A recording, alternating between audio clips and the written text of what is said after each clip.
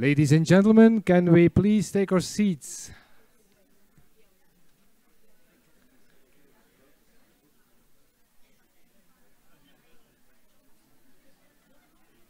Voilà.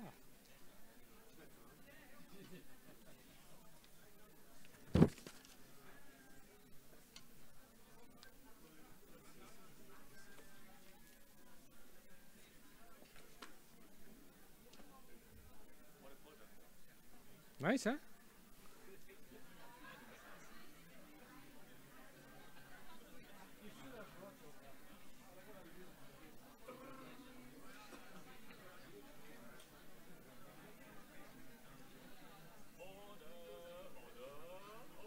Something like that.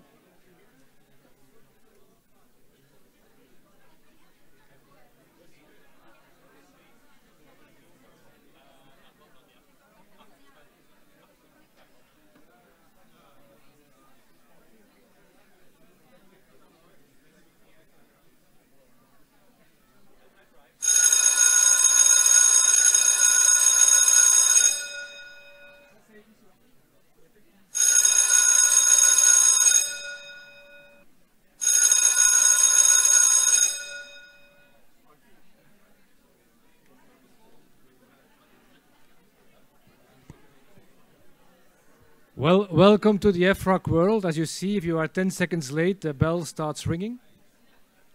I worked together a number of years ago, ladies and gentlemen, in the EFRAG board between 14 and 21.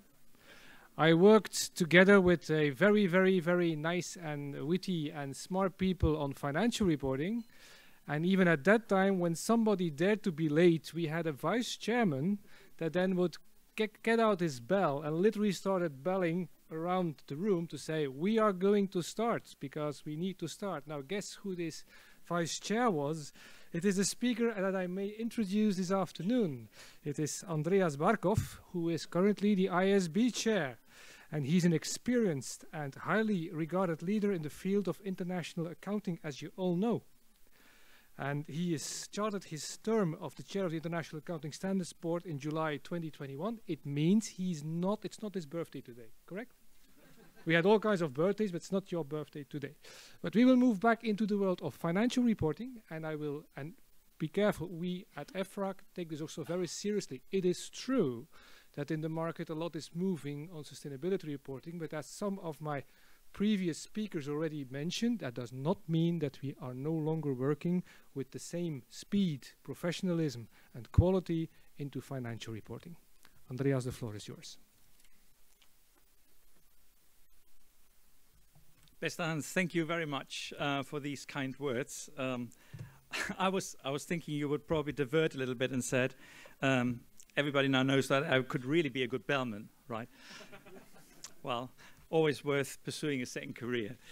Ladies and gentlemen, good afternoon to all of you. It's really a pleasure to be invited to speak at this momentous occasion celebrating 2 decades of EFRAG and its work in financial reporting in Europe. EFRAG and I go back many years. Actually, Hans, you may know this, you may not know this, we may have asked Steve, starting with my contributing research on the distinction between liabilities and equity. So if anybody laughs in this room, that is really something as an insight. If you don't be bothered. To becoming a member of the EFRAG's technical experts group, and I have some of my previous members sitting here, co-fellow members, and we had a very good time, I must say, where I witnessed the organizational changes brought about to EFRAG by the Maestadt reform. And it was referenced this morning. I then switched roles and became an ex officio EFRAG board member because I had been appointed president of the German standard setter. Finally, it was both a pleasure and an honor to have been asked to serve as EFRAG's vice president, to chair the technical discussions and assist then President Jean-Paul Gauzès in his work. Unfortunately, he can't be with us here today. When I decided to step down from this position in early September 2020, it was surely with some regret because I truly enjoyed the role. And I hope that my fellow board members at that time, and many are in the room, I know, feel the same. However, I had become aware that I was considered for the role I'm now in, and I took this decision in the best interest of both of our organizations and not to create any harm. I'm happy to see that our relationship is still as strong as it used to be, and it was a fruitful one, and I'm pretty sure that it will continue to be that case during my tenure as IASB Chair. Now, the IASB and EFRAG certainly have a very special relationship, and that's on many accounts, and let me dwell on that a little bit. It spans many years of collaboration, discussion, and debate. We have always shared a common goal, and that was referenced today as well, regardless of our stances on various matters. And that goal is to create a global passport for multinational companies in financial reporting, with EFRAG looking at the EU perspective and the IASB taking this on as the international standard setters. Maintaining a relationship of any kind that has lasted for more than 2 decades and indeed spanned a continent is no mean feat. We both share similar birthdays, Hans. Next year we will turn 25, actually 50 if you go back with the IASC, so mark your calendars. With the IFRS Foundation being established and the IASB holding its inaugural meeting shortly before EFRAG came into existence, it seems therefore fair to say that our history is intertwined. But moreover, it has been 21 years of shared success. In 2002, Europe adopted the IAS regulation, requiring companies listed on regulated securities markets, including banks and insurance companies, to prepare their consolidated financial statements in accordance with international accounting standards from 2005 onwards. And I think it is fair to say that Europe's decision to adopt IFRS accounting standards provided the necessary encouragement for most of the rest of the world to follow suit. Meanwhile, more than 140 jurisdictions have adopted the IASB standards around the globe. So arguably, our success is also Europe's success. Just look at how the quality and consistency of financial reporting worldwide has improved since then. EFRAG has been a constructive and positive influence on Europe in recognizing the merit of having a global reporting language and global reporting standards. The collaboration between our 2 organizations has led to real progress in ensuring that financial reporting is coherent to all investors and wider stakeholders, so they can make informed decisions. Over the many years, the IASB and EFRAG have collectively resolved reporting challenges. And even though at times EFRAG may bring different perspectives to the table than does the IASB, our discussions and debates have always been conducted with the aim of enhancing financial reporting by bringing transparency to those that rely on publicly available information for their decision making. As with any relationship, ours had challenges at times. We have not always agreed with each other. Sometimes that was because we followed different line of technical arguments. Sometimes that was the case because of our different mandates, with Europe and EFRAG serving the European public good and the IASB having to consider a global environment. However, these challenges do not undermine the long-standing and trusted relationship. We have no doubt that EFRAG's input is invaluable, not just in what we, the IFRS Foundation, and in particular the IASB do, but across all of Europe. And that was referenced again this morning. EFRAG ensures that the voices of those who do not necessarily have the means to contribute to our work can still be heard. EFRAG's ongoing contribution to our technical work is well informed and helps immensely in advancing our projects. And this is not lip service. EFRAG is a regular contributor, be it through informal exchanges, through comment letters, or by being on our Accounting Standards Advisory Forum that in fact will meet tomorrow and the day after. EFRAG is also of huge help in reaching out to different jurisdictions and stakeholders in Europe and organizing both targeted and general outreach activities, another déjà vu from the morning. And last but not least, its proactive work, also referenced this morning, and we didn't compare notes beforehand, stimulates debate on topics for the IASB to consider working on. EFRAG's work, I'd say, let me start again. It goes without saying that my time spent in different capacities at EFRAG and as the chair of the National Standard Setter have given me insight into how I intend to orientate the role I now have as IASB chair. And why is that? Understanding the different mandates, needs, capacities, cultural backgrounds that exist around the world are an essential prerequisite for developing meaningful contributions to financial reporting globally. And you shouldn't underestimate how big the difference is from solving a technical issue from a conceptual point of view and winning the support of the jurisdictions on a global basis. That said, we must not forget that we all share a common goal, and we are all working in the public interest. We therefore need to ensure that our local preferences do not stand in the way of achieving and maintaining a higher goal of a global reporting language. So, looking to the future, what does all this mean? Well, I would say that the key priority for both the IASB and EFRAG is to balance the various needs of a wide range of stakeholders. We need to carefully choose areas to concentrate on and where it will really matter. We need to be mindful that every change means a cost to everyone in the financial reporting ecosystem, not just to those that want the change, but also, and more importantly, to those that haven't asked for the change. We need to consider stakeholders' capacity to cope with changes, as well as considering the time and resources put into their implementation. To help with this, earlier this year, the IASB published its key priorities for the next 5 years after analyzing feedback from our third agenda consultation. What we heard is that we should keep our current balance of activities.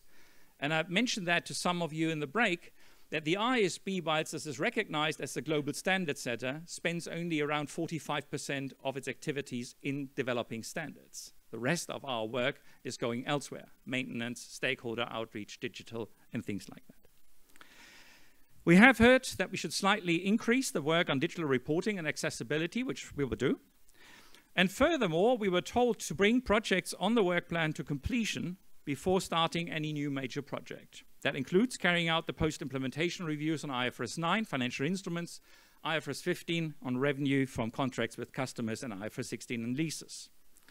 Notwithstanding the strong calls that we should finish our current projects as a priority, we were also asked to add projects that respond to significant changes in the environment and work in collaboration with our new sibling, the IASB. So, how have we shown that we are listening to the feedback? We are busy working to complete the 20 projects that we currently have on our work plan, and I wish you to memorize the number 20. To just pick on 2, the primary financial statements project is well on track and will greatly enhance transparency and improve comparability about the performance reporting globally. We hope to be able to conclude our technical discussions next year, so stay tuned. Change is coming. Significant decisions have also been made in the Goodwill and Impairment project. Having considered all the feedback obtained, we decided to retain the current impairment-only model of accounting for goodwill and to propose requiring a comprehensive set of disclosures in IFRS 3 business combinations to inform investors about the subsequent performance of an acquisition. The biggest question that remains unanswered still until today. These 2 decisions, no doubt, will enable the IASB to move the project to standard setting shortly. In fact, we are being asked to make that decision next week. The IASB is also being responsive to shareholders and stakeholders where accelerated responses are needed. Examples in that area are work on clarifying how to apply the classification criteria to so-called ESG-linked instruments under IFRS 9, an issue that is obviously of great importance to Europe. But we seek to publish an exposure draft early in the second quarter of next year. Another area concerns providing companies temporary relief from having to calculate deferred taxes related to so-called OECD Pillar 2 tax requirements. This relief concerns the period between the enactment and the effective date of such tax regulation introduced by jurisdictions and should greatly help the adoption of this important OECD initiative, again, working in the public interest. Given the urgency, we will publish an exposure draft with a comment period of just 60 days rather than the 120 days in early January, with the aim of finalizing the amendment in the second quarter of 2023. This may be unwarranted to many of you that do have a financial reporting close, but we think that there's no alternative in bringing about the relief in time when first jurisdictions move and actually initiate these tax changes. Also, in responding to stakeholders, we are advancing post-implementation reviews. I've already said that. The first phase of our post-implementation review on IFRS 9 is almost complete, and the second phase on impairment had been initiated. The PIR on IFRS 15 is also progressing. And decisions will be made regarding PIRs on 16 and the hedge accounting phase of IFRS 9 in the second half of 2023. We decided for a different timing for two reasons. Firstly, this will allow for further evidence to be submitted to the IASB, which we think is really necessary in that regard. But also, we want stakeholders to have capacity to engage fully with us. So we deliberately decided to stagger the different projects in order not to overpower our stakeholders. As I already mentioned, stakeholders gave their suggestions for new projects for the IASB to consider working on. Remember the 20. How well they did. We received suggestions for some 70 new projects. 70. We have 20 on our agenda. We are at full capacity. In a judicious effort to listen to stakeholders' feedback to prioritize completing projects currently on the work plan, we took a tough decision and only added 2 projects to the IASB's research agenda. These projects focus on the statement of cash flows and on intangible assets, which I know have both been priorities for EFRAG, so another very good outcome, I think, for Europe. These projects reflect major changes in our environment, such as new business models, the growing importance of intellectual property, the rise of both the digital economy and non-cash transactions, to just cite a few issues. We also added a maintenance project on climate-related risks in financial reporting to explore whether our principle-based literature, IAS1 in this case, could benefit from refinements when it comes to considering long-term non-financial risks in the financial statements more broadly. So don't look for a standard on climate-related risk in our part of the literature. We leave that to Emmanuel and his team. But there may well be changes in our literature to IAS1 to facilitate the connectedness of the two pieces. All in all, the IASB has certainly tried to defer to feedback that less is more. Be cognizant about how much change you roll out. And finally, feedback has also concluded that stakeholders want to see collaboration between the IASB and the ISSB. Collaborating with the ISSB is an area many stakeholders flagged in various consultations, whether it was the agenda consultation, whether it was when the ISSB was erected, or on our project on management commentary. For us, connectivity is primarily important from a product angle, which means the information produced by the IASB and the ISSB must connect. Product. The process angle as to how we get to that answer is important, but should not be the primary focus. We have put senior staff resources from both boards onto this to make sure that the machine room is ready once the bridge has capacity to start the topical discussions, probably sometime next year.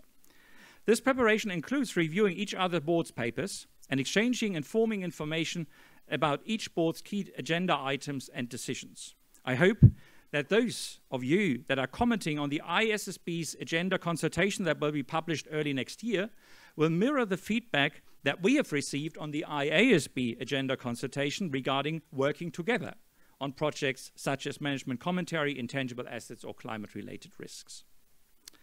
Let me conclude. The IASB and indeed the IFRS Foundation look forward to working with EFRAG to continue the work in maintaining and further enhancing a global financial reporting language and to foster one global capital market, and that was referenced this morning several times. Our mutual objective, I think. It has been an incredibly fulfilling and pivotal relationship thus far. Long may it continue. Virtual glass, I raise here's to the next 20 years of this special relationship. And I wish you all at EFRAG a wonderful anniversary celebration. And thank you very much for listening.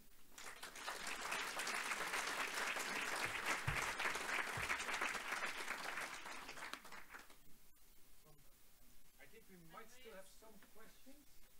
Yeah, we have a few questions on the screen, so perhaps you both can sit there. Andreas, please sit there. Can I hear you? Yeah. And now the quiz lady. It's okay. Merci.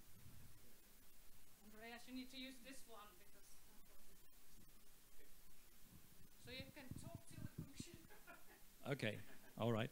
So I don't know whether you see the questions. I read them out. The first one was, connectivity of financial information and sustainability is crucial for the concept of value creation. How do both boards jointly take this into account?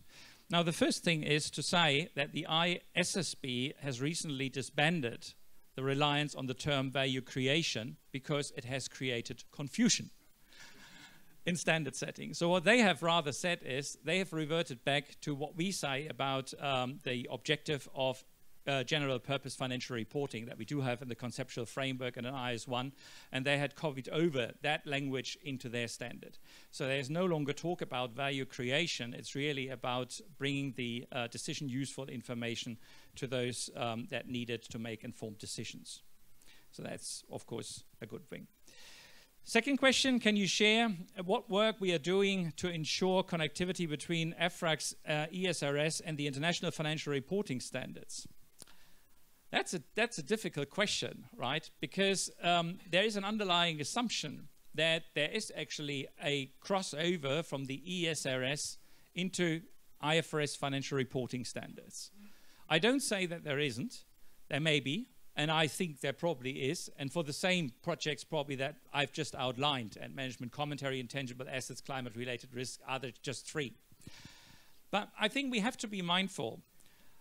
Whenever we talk about working together with the IASB, and I'm just now selfishly looking on my side, on my pillar, IASB and ISSB, we don't think that we would really wake up together, have breakfast together, start the day together, discuss everything together, and then leave the office together, right?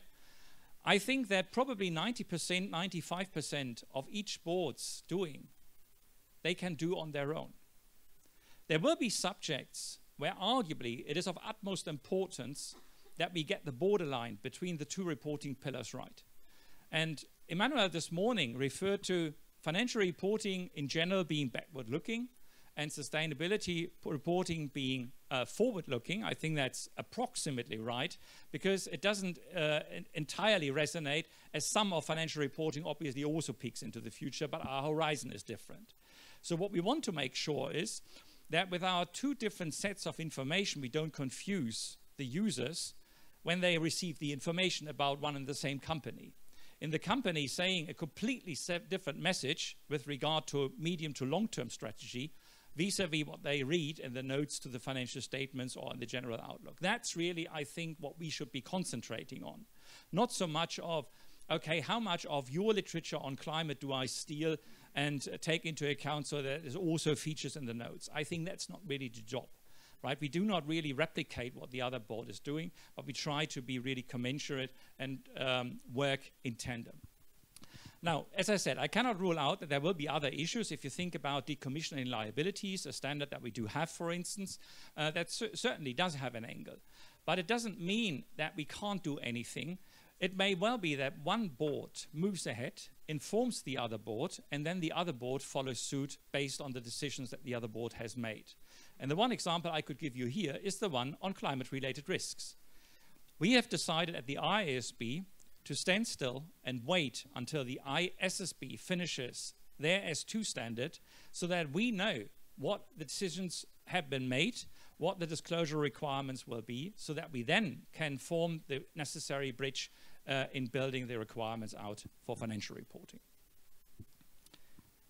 There's two more questions. Shall I go on? Yeah, I could go the entire day. Okay, so I'm your new conference day. All right, excellent, wonderful. Okay. So, next question. How do you foresee the 6 integrated reporting capitals to feature more obviously across accounting sustainability reporting standards? That's a very good question. Oh, I have many people in my organization that would love to talk to this topic.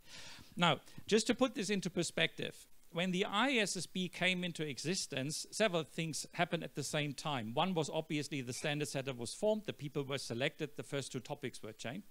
But there's one other thing that has happened, and that related to the merger of the Value Reporting Foundation into the IFRS Foundation. And by that means we inherited the literature from the former Integrated Reporting Council, and that's the Integrated Reporting Framework. Both Emmanuel and I have put out a statement that we would be foolish to just sit this aside because it simply doesn't fit our existing literature. Of course, it isn't an accounting standard. It isn't a sustainability standard. It's something special. And we keep it as special for the time being until we know what to do. However, we just don't leave it hanging, but we draw regularly from the principles in the integrated reporting framework when we consider driving reporting forward, when we write disclosures. And if you want to see a good example of that, I urge you to really look into the IASB's work on S1 and S2, because they really have made use of the integrated reporting framework, and we will do exactly the same. I probably should come to an end, because I see that a far more distinguished speaker than me has arrived. So I shall now pause and hand it back to Hans. Thank you so much.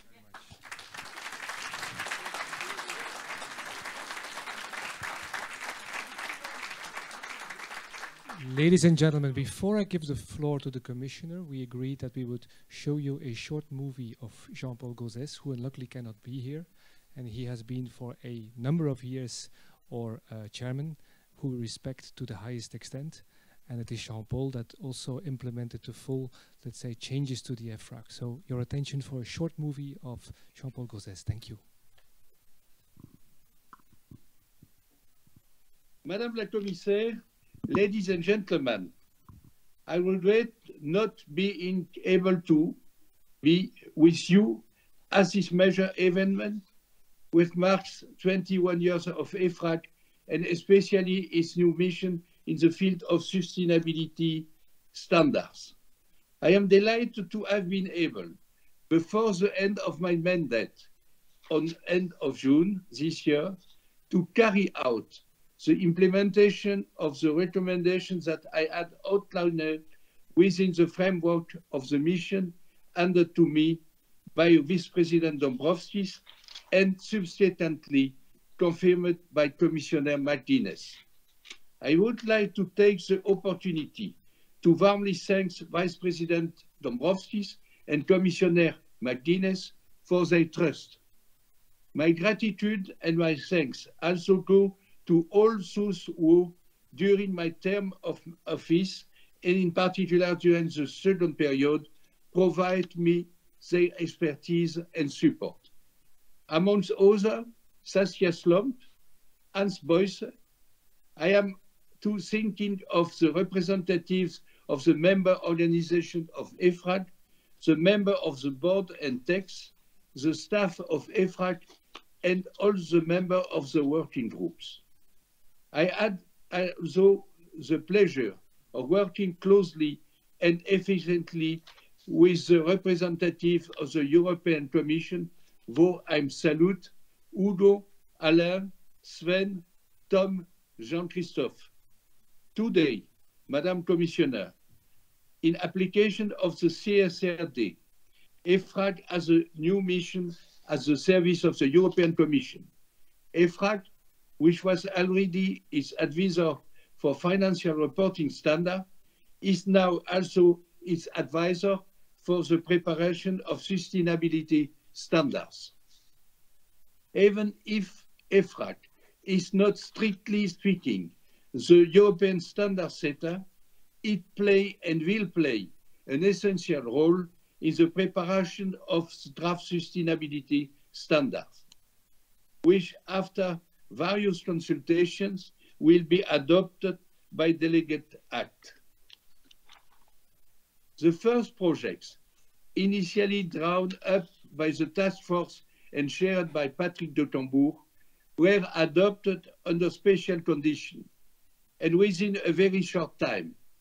These draft sustainability standards are the result of the work carried out by motivated teams made up mainly of voluntaries providing free collaboration in kind. The EFRAG SRB and EFRAG SRTEG took over under the same condition. They were able to perfect and finalize the project within the tight deadline imposed by the Commission's schedule. Allow me, Madam Commissioner, to thank you, with all due respect, that this kind of performance has limits. The European Sustainability Report and Standard projects deserve the means allowing it to develop itself under normal conditions, consistent with the legitimate ambitions of the European Union as displayed by the Green Deal policy. In order for EFRAG, as a public-private partnership, to be able to pursue its mission effectively, public funding must be commensurate with the importance of the mission, entrusted to it for the development of European regulation. I have no doubt, Madam Commissioner, that you will see to it.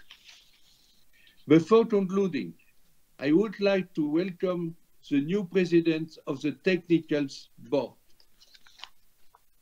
Lieber Wolf Klinz, mein lieber Freund, Sie sollten der ersten Präsident der EFRAG nach der Verabschiedung der von Philippe Maystadt vorgeschlagenen Reform werden.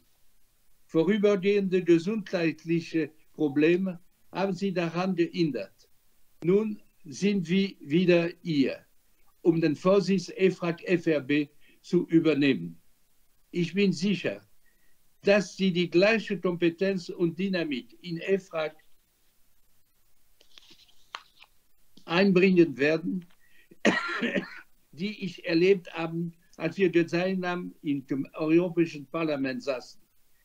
Wir gehörten zwar nicht derselben Fraktion an, aber wir waren beide Mitglieder der ECON. So hatten wir oft die Gelegenheit, gemeinsam an besonders wichtige Finanzdossiers zu arbeiten. Da habe ich ausgezeichnete Erinnerungen. Ich wünsche Ihnen viel Erfolg für diesen neuen Aufgabenbereich, den Vorsitz der EFRAG Financial Reporting Board im Dienste Europas. Cher Président Patrick de Cambourg, cher Patrick, je suis heureux particulièrement de ta désignation comme président du nouveau board durabilité. Cette désignation vient récompenser le travail impressionnant qui a été le tien dans la phase préparatoire. Tu as animé brillamment les travaux de la task force constituée à la demande du vice-président Dombrovskis, puis à celle de Mme McGuinness, pour préparer les premiers projets de normes. La tâche qui s'attend ne sera pas simple, elle ne sera pas non plus facile. Mais je crois bien te connaître. Comme disent nos amis belges, tu livreras. Bon vent à toi, fidèle ami. Madame Commissioner, you now have the floor.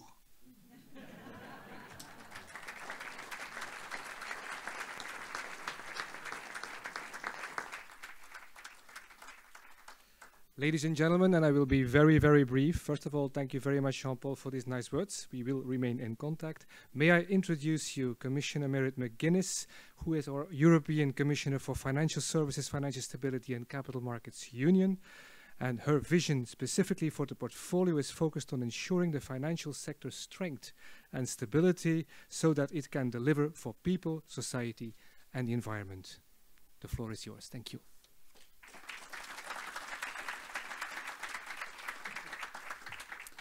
So I have my marching orders from Mr. Gauzès, and can I just say a huge thank you to him and for a fantastic presentation here today. It would have been great were he here, but I think he made a bigger impression because it was big on screen. And he has set out an agenda for me. I will address some of his requests, but I'll keep you waiting. Actually, it's incredible to be in a room with so many people. And it was quite warm when I walked in, but that's the body temperature perhaps, or the enthusiasm of this gathering. And I was recalling as I walked through that the last 21st celebration that I attended was my son's in March. They weren't all sitting as orderly, but it was a nice celebration. And I know that COVID interrupted us getting together, even marking the 20th. So I think it's nice that we are together for this 21st celebration, and indeed to look at the past, but also to look to the future. And that's why we're here, as I say, to celebrate, but to look onwards. What I would really say for EFRAG, in your 21 years, and certainly your work with us in the Commission, we've had the value of all that you have delivered to us. You've been a vital part of your work in financial reporting has helped us in the Commission with technical advice on international financial reporting standards. And if I recall the figure, you've provided us with endorsement advice more than 120 times. So that is a body of work. And that work, through that work, you've made a very important contribution to the European Union's single market. And as you know, the single market will soon celebrate its 30th birthday. So thank you for your contribution to that. You've also become influential on global financial reporting standard setting, including your work with the IFRS. Recently, and I think this represents your coming of age, we've asked you to take on a new role on sustainability reporting. And I have to say, as Jean-Paul outlined, you've risen to the challenge, delivering the first set of draft European sustainability reporting standards just a couple of weeks ago. So today I want to talk about the wider context of the work you do, specifically on the importance of corporate reporting that includes both sustainability and financial information on an equal footing, where we stand on sustainability reporting and the prospect for financial reporting. So I'll begin with the corporate reporting, which is at the very heart of the financial system. Accurate, verified information is vital for internal management and, of course, for external scrutiny of investors and auditors. Simple but important issues like how much a company is making, whether the company meets their targets and growth, what the share price is. Today, of course, financial information is increasingly complemented by information on sustainability, including looking at a company's climate emissions, whether the company board is gender balanced, and how employees in their supply chain are treated. Both sets of information are important and should work together. Just as we shouldn't focus only on the profitability of a company, sustainability by itself does not provide enough information either. So it's not one or the other. We need companies that are both sustainable and profitable. We want every part of the economy and the financial system to get on board and help us become more sustainable. And this is very much part of the European Green Deal. This is a deal about supporting jobs, growth and investment in a way that is sustainable and in a way that contributes to reaching net zero by 2050. And so moving corporate reporting towards combining financial and sustainability information is fully in line with our Green Deal. And EFRAG is very well placed to look at the links between these two sets of company data, given your role on both financial and sustainability reporting. The Corporate Sustainability Reporting Directive, and I'm sure everyone in this room knows it well, this is really a major step forward in corporate reporting. And if I recall that today, if you like, companies can pick and choose between many different standards. The directive takes all of that choice away, but gives clarity and certainty to companies. It takes account of the need for companies to report on sustainability. The Parliament, and as you know, the Council recently approved the final text of the directive, which should be published before the end of this year. So it is a very big piece of work, and I do want to congratulate everyone involved, particularly the French presidency, and the Parliament's rapporteur, Pascal Durand, for very intensive and good work. For the first time ever, sustainability reporting will be on an equal footing with financial reporting. The new directive covers large companies and listed companies. Listed SMEs will report, but they will get more time to adjust and more proportionate expectations on what they need to report. The information reported will be made available in a digital format, and this will make it easily accessible to anyone interested in seeing it. Companies will have to get an assurance opinion on their sustainability reporting. This will improve the reliability of the information and will reduce the risk of greenwashing. And so we're asking auditors and other independent assurance providers to take on an important role in verifying sustainability information. We know that this implies some costs, so we're taking a very gradual approach in this area. We're starting with a requirement for limited assurance, followed by reasonable assurance. And at the very heart of the directive are European sustainability reporting standards. And again, I want to thank EFRAG for the timely submission of the first 12 draft standards a few weeks ago. This is another major milestone. In particular, thanks to Kirsten Opata on her role as acting chair of EFRAG's Sustainability Reporting Board. And of course, thanks to Patrick Duchambourg, who recently was appointed as the new chair. And indeed, we've had very good engagement, and I wish you every success. These standards will allow companies to report in a systematic, credible, and comparable manner about their sustainability performance. The drafts reflect a high degree of consensus amongst the stakeholders in EFRAG, including companies, investors, auditors, civil society and trade unions. And they cover the full range of sustainability issues: environment, including climate, social and human rights, and governance. As is required by the directive, the standards take a double materiality perspective, and this is a European approach to sustainability. They oblige companies to report both on their impacts on people and the environment, but also to report on how social and environmental issues create financial risks or indeed opportunities for the company. The standards have to be proportionate and understandable. And they have to strike the right balance between the information that users need and the burden on those preparing the information. Consistency with international standards is a priority since the beginning of the process. There is already intensive cooperation with the International Sustainability Standards Board, IASB. We've had technical discussions between the IASB, the Commission and EFRAG on the links between European and global standards. It is one of my frequently asked questions in Europe and globally about the interoperability, and we of course take this really seriously. The draft European standards take these discussions into account. The idea is to establish an interoperability mapping table between the two sets of disclosure requirements once the European and international climate reporting standards are finalised. We aim to adopt the European standards by the middle of next year, as you said, by way of a delegated act. We've requested opinions from EU bodies, as is required under the directive, including ESMA, EBA, IOPA and the European Environment Agency. We'll also talk to Member States and the European Parliament. The standards will start applying for the first companies in financial year 2024 for reports published in 2025. And so we are on course to meet our ambitious timeline to revolutionise sustainability reporting in the European Union. But we also know that good standard setting requires adequate resources. And here I hope Jean-Paul is still listening to me. Within our financing rules and the budget ceilings fixed by the Parliament and Council, we are making every effort to increase the amount of EU funding for EFRAG's work on sustainability reporting.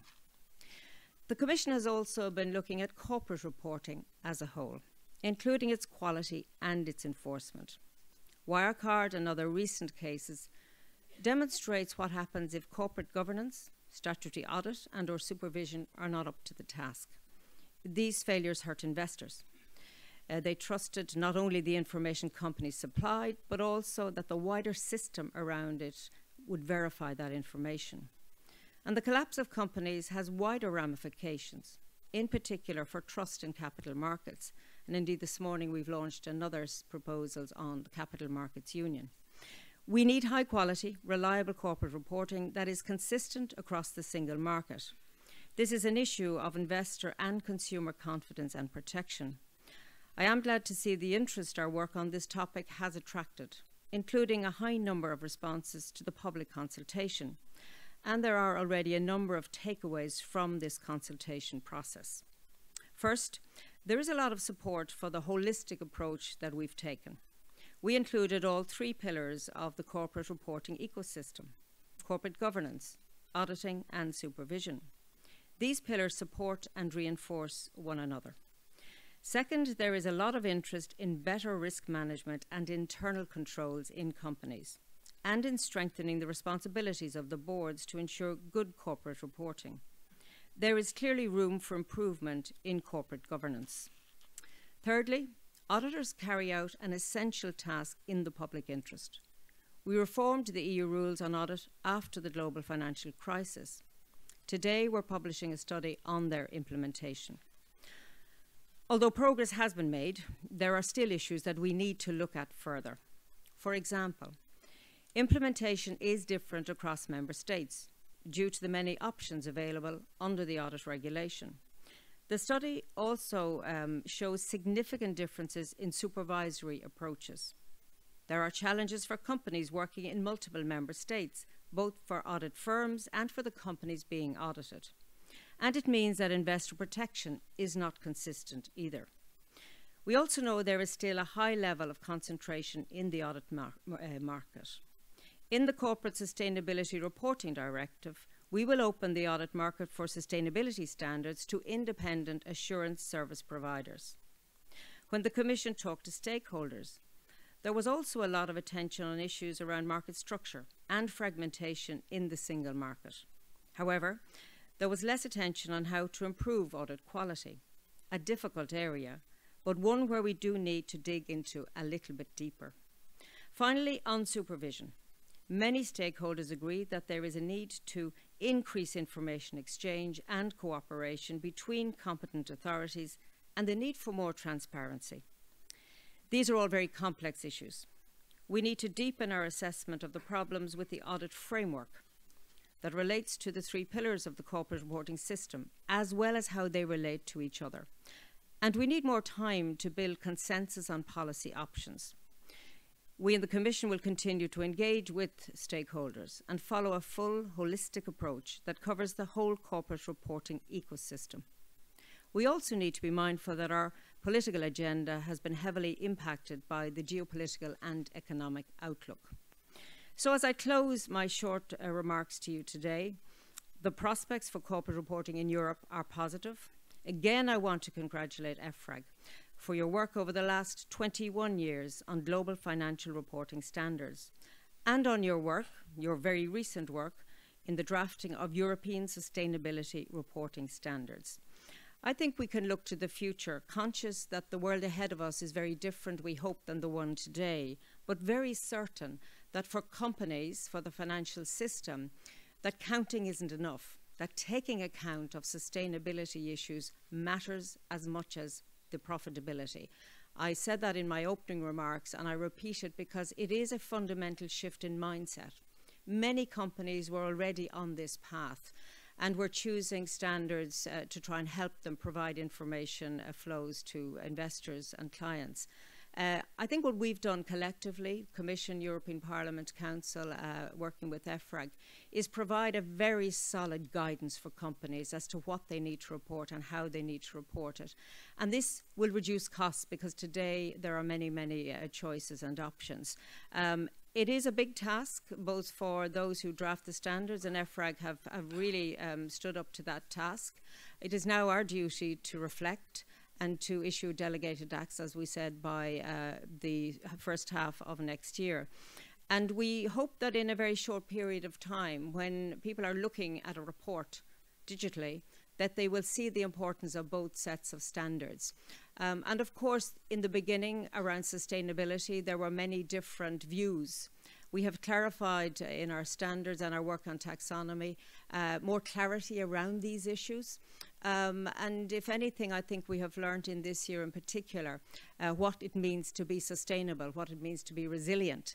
And again, I really want to appreciate the work of EFRAG, and our thanks to our on-screen Jean-Paul, to Herr Klintz, whom I know, very familiar faces from European Parliament, and to all the colleagues here that I know, and the many I don't know. Thank you for your attention and for your engagement on what is something that will change, not just the business world, but change the world, and very much for the better. Thank you.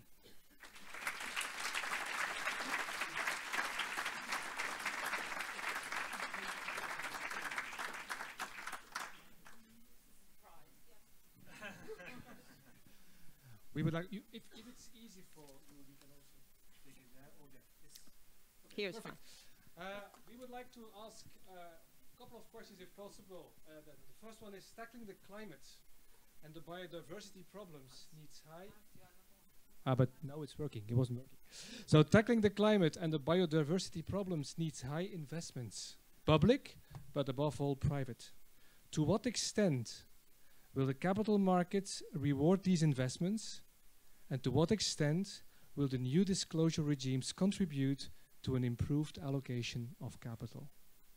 Okay, I think it's a very simple answer. You need information to make good decisions. We're now providing the basis to give that information. We already have it with financial. We now will have it with sustainability.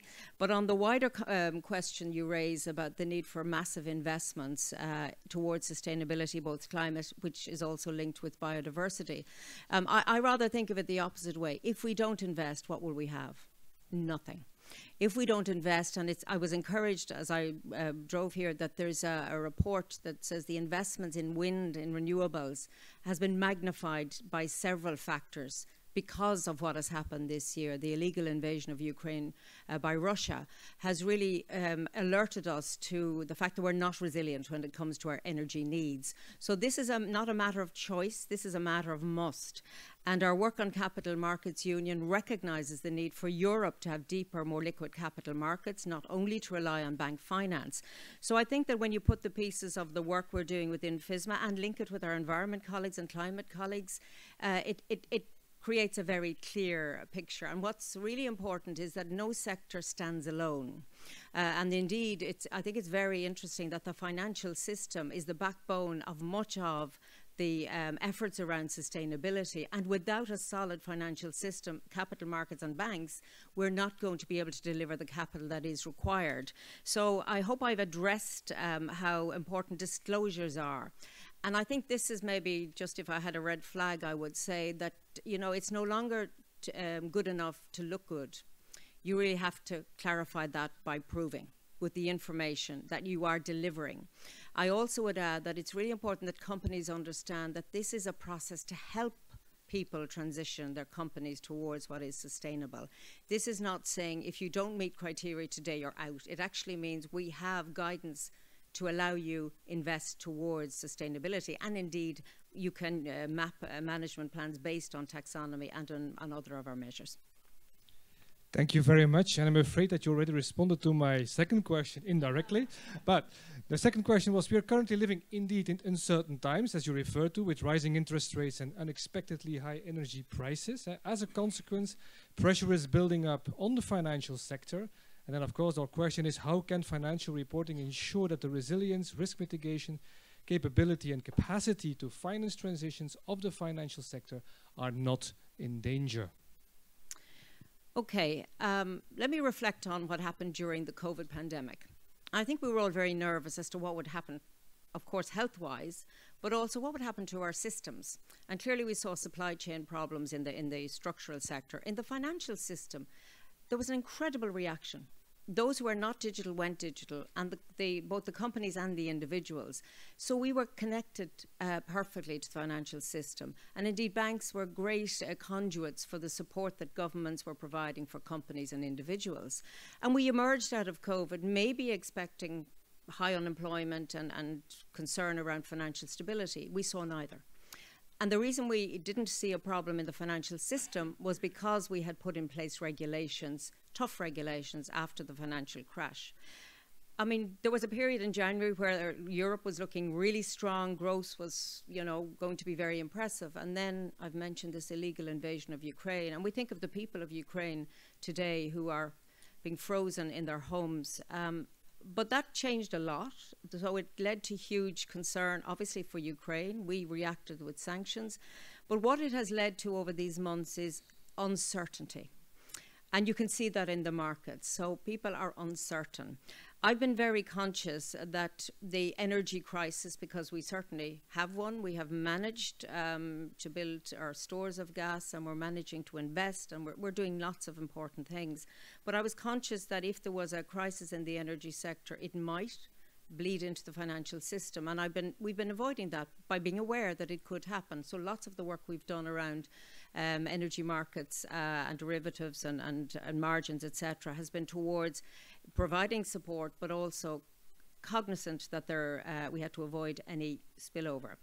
And I think today we can say that while we have uncertainty, the system is solid, but of course, in a time of uncertainty and beyond, everyone is watching and the market is very nervous.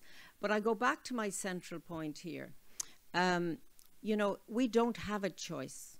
The only path that we can take is the one towards addressing our lack of resilience on energy, which is linked to the climate challenge, and addressing biodiversity issues. So there isn't another path, and it needs finance. And I think, you know, those in policy have to make sure that the financial system remains robust. And we have to see are there areas where we have concerns. So of course we engage with all of the regulatory authorities, both at the European level and at the national level. So my hope for next year, I mean, of course, I think we would all hope that this horrible war would end for the people of Ukraine. But I do think we need to learn our lessons around resilience, around time, because the right time to change is now, not to wait, as we have tended to do for some time, because it does seem we now have the capacity to increase our investments very significantly in renewable energies. You wonder why we hadn't that capacity in January. But we have it now, so let's use it wisely.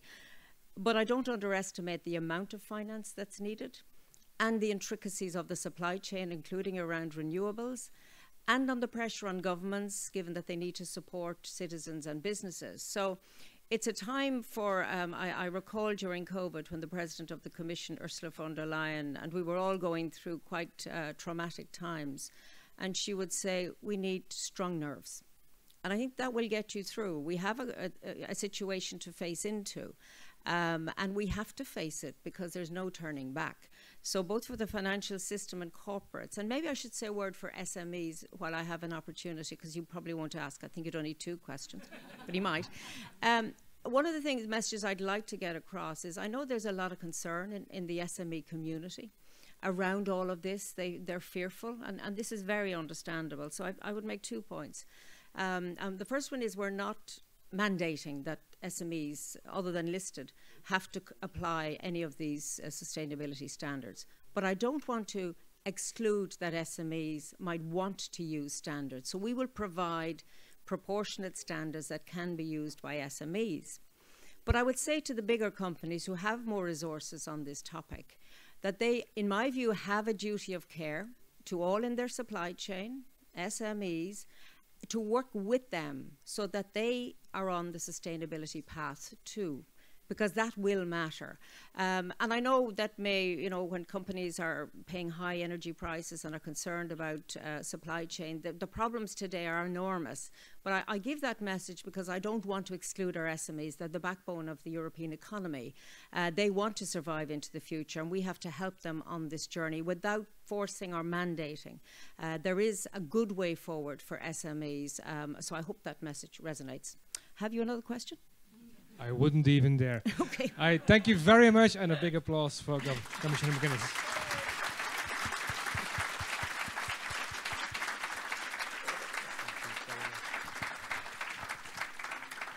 We're a little bit early, but that is better than being late. So we have a break that we will start now, but maybe stop also exactly 15 minutes before the original time. So the duration of the break is the same.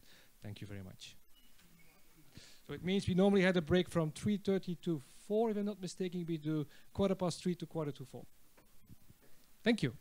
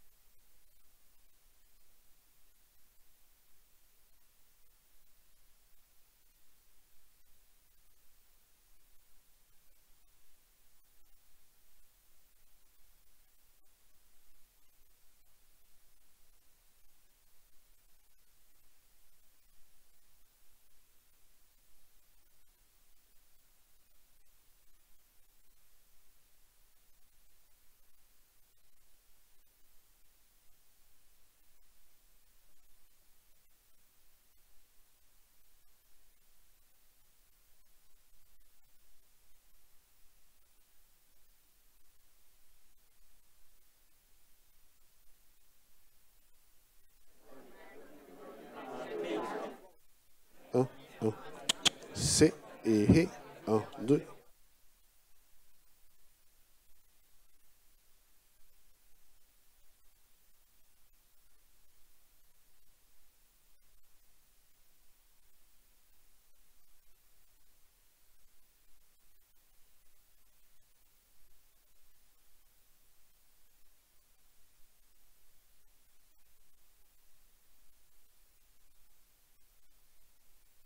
Un, un.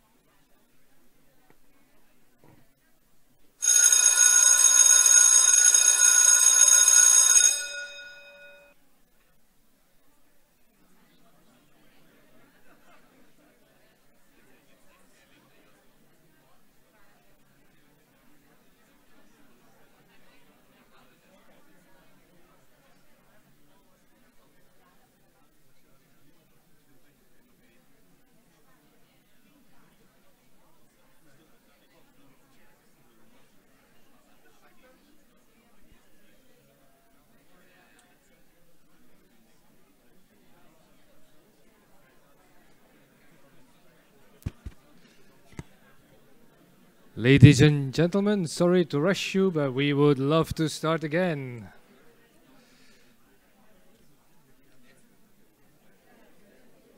The best banking analyst in Sweden, he called me a lot previously to ask for to get the full understanding. So. Yeah, that's good. You need to be able to understand. Still some people left. And I can't describe the numbers, but I can like room changes and so on. Absolutely.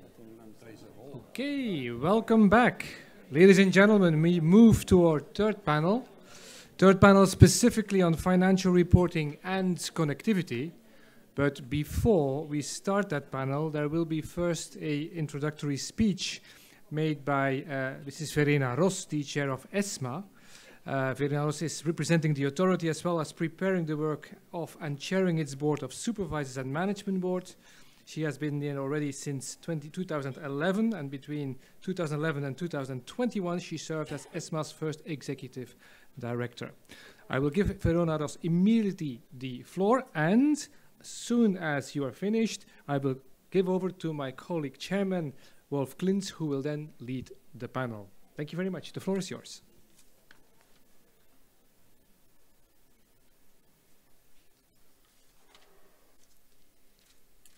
Good afternoon, ladies and gentlemen.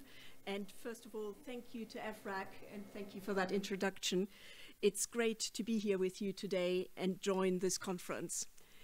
Before I introduce the topic of financial reporting and connectivity, which the next panel will deal with, I would like to join in the festive spirit that has been going through this conference and congratulate EFRAG for its 21st anniversary. It's really fantastic to be here with you today. And I would like to also congratulate the two new board chairs, Wolf Klintz and Patrick de Cambourg, for their appointment. So congratulations again. EFRAG has certainly come a long way during the last 2 decades, but I believe that the past few years have been critical in establishing EFRAG as a reference point for various European stakeholders with an interest in corporate reporting, and to help bringing sustainability reporting to the same level of rigor and maturity as financial reporting. Today, therefore, we not only celebrate the longevity and the success of the organization, but we also recognize Europe's ability to join forces in delivering on an ambitious sustainable finance agenda to support the much needed transition towards a more sustainable economy. It is with this joint effort in mind that since the establishment of the European Corporate Reporting Lab in 2018, we at ESMA have actively contributed to the new sustainability reporting workstream in EFRAG. This workstream was formalized earlier this year with the creation of the new pillar led by the Sustainability Reporting Board, where ESMA is represented alongside other public bodies as an official observer. Our participation in this work aims at ensuring that the European sustainability reporting standards that EFRAG is developing are conducive to investor protection and that they do not undermine financial stability. This dual objective will form the basis also of the opinion that we are due to give on the ESRS as just submitted and successfully submitted by EFRAG to the Commission. One area, among others, that our opinion on the ESRS will touch upon is precisely the issue of connectivity between sustainability information, most notably, obviously, climate-related information, and financial information, which leads me to move to the topic of the next panel. In my view, the issue of connectivity relates to at least 3 main aspects. First, the consistency of different pieces of information conveyed through different parts of the annual financial report, most notably the financial statements, the management report, and the non-financial statement. Secondly, the use of cross-referencing and digitalization to better understand the interconnections among different pieces of information. And thirdly, the rules, controls, and supervisory measures aimed at promoting connectivity across an issuer's annual financial report. Let me very briefly touch upon each of these points.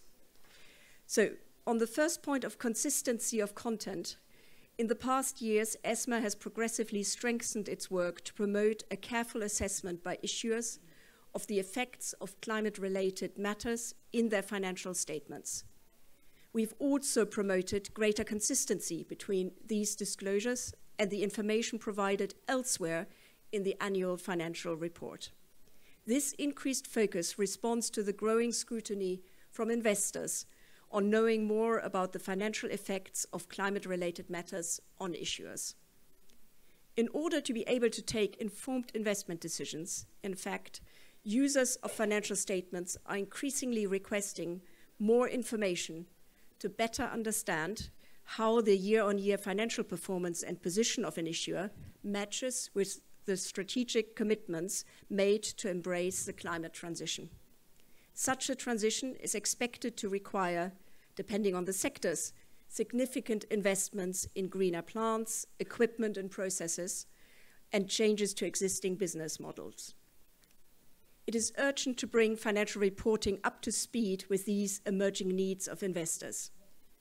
ESMA also acknowledged that in embracing this change, issuers will need to go through quite a steep learning curve, which may affect the speed with which transparency improvements can be observed. In this respect, particularly in the last 2 years, we have called for due consideration by issuers and their auditors of the educational material published in November 2020 by the IASB, in which it is explained how the different IFRSs would require the reflection of the impact of climate-related matters on the issuer's reported performance, financial position, and cash flows. More recently, in the 2022 enforcement priorities, we highlighted the importance of reflecting climate-related matters in the accounting for impairments of non-financial assets and provisions. These are two of the accounting areas that are most exposed to the impact that climate-related physical and transition risks may have. We also emphasize that issuers should consider whether the degree of emphasis placed on climate-related matters in the management report and in the non-financial information is consistent with the extent of disclosure on how these same risks and opportunities have been reflected in the judgments and estimates applied within the financial statements.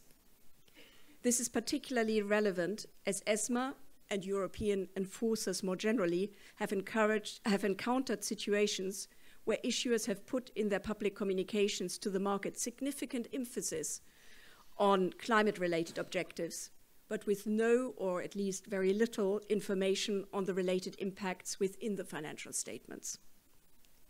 Let me move to the second aspect of cross-referencing and digitalization.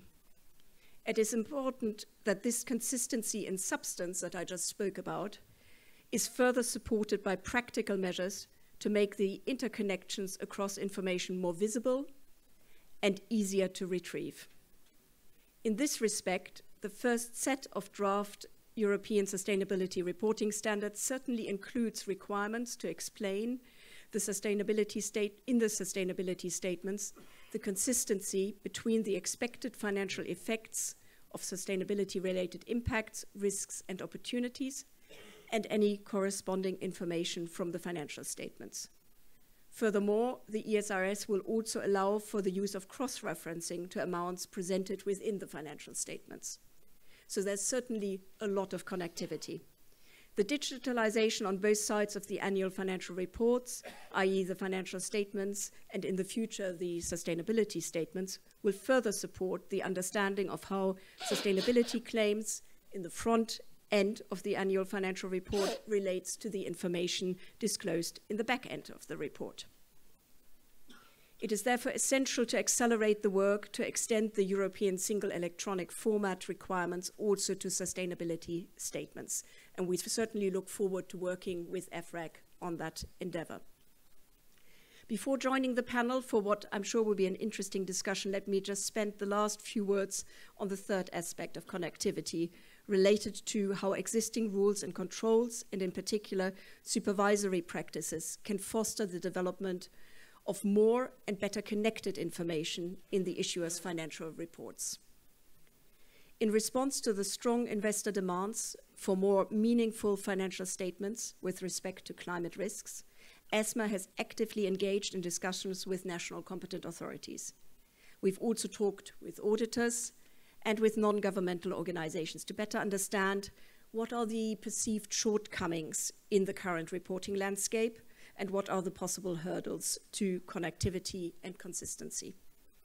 Based on these interactions, our understanding is that the principles-based nature of IFRS already caters for the reporting of material information on risks and opportunities relating to climate. In other words, in our view, the existing requirements today already allow, if not require, issuers to build such connectivity in the financial statements. Nevertheless, it is definitely good to see that the IASB has planned, as I understand, to add to its work plan in the Horizon 2022-26 a limited scope project on climate-related risks in financial statements, which will consider whether, and if so, what narrow scope actions might be needed in relation to accounting for climate-related risks in the financial statements. Against this background, our intervention at this stage has been to develop recommendations that would give the clear message to issuers and their auditors that we believe that IFRS already have all it needs to reflect climate-related matters. We've channeled these recommendations through our public statements that I already referred to. Going forward, I believe that the role of the supervisors needs to be one of gradual but continued and steady push to improve the level of transparency on the financial implications of climate-related matters in the financial statements. Lastly, let me emphasize the key role of two important groups of actors in the corporate reporting process to foster connectivity. One relates to the members of the administrative, management, and supervisory boards of the issuers. These bodies should keep a close eye on their connectivity and consistency between sustainability and financial reporting. The other group is represented by the external auditors. Here I want to emphasize and encourage the key educational role that this profession can play vis-à-vis their clients to stimulate efforts to properly reflect climate-related matters in the financial statements. And with that, I'm sure we will touch on further issues like that in the panel. Thank you.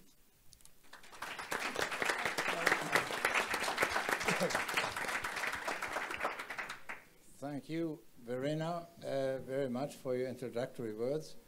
Let me first of all present myself very briefly. I'm very grateful to Jean-Paul Gauzès, who found very warm words for me.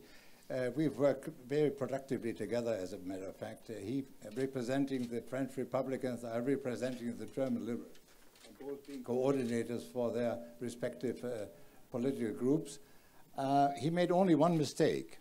He addressed me rather formally using the German word of "sie," which of course, many of you that don't German won't understand it, but which of course was never the case. We have always been on a first name basis of on se tutoyer, and not use the vous. Anyhow, so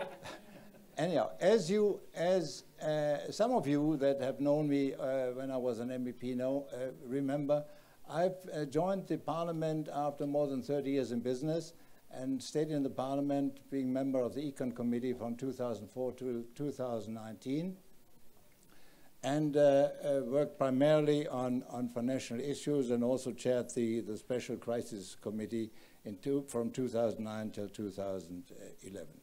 As Commissioner McGuinness outlined, we are living in a time-changing period. The world that we have known until the beginning of February this year does not exist anymore. We had to learn the hard way that having access to abundant energy resources at reasonable prices is no longer guaranteed. We feel that security is not guaranteed anymore. We even realize that militarily, without the support of the United States of America for the time being, we would be lost. So in fact, there is really a time-changing period. And of course, the other topic that has popped up in recent months and maybe already years is the climate question. Today in Montreal, the International Conference on Biodiversity starts. We are losing every day 150, up to 150 species indefinitely. Now, and we're having the major climate problem, as you all know. If we do not change course, we will be in serious trouble much faster than we expect today. Mankind has this year crossed, or is crossing this year, 6 of the so-called planetary lines.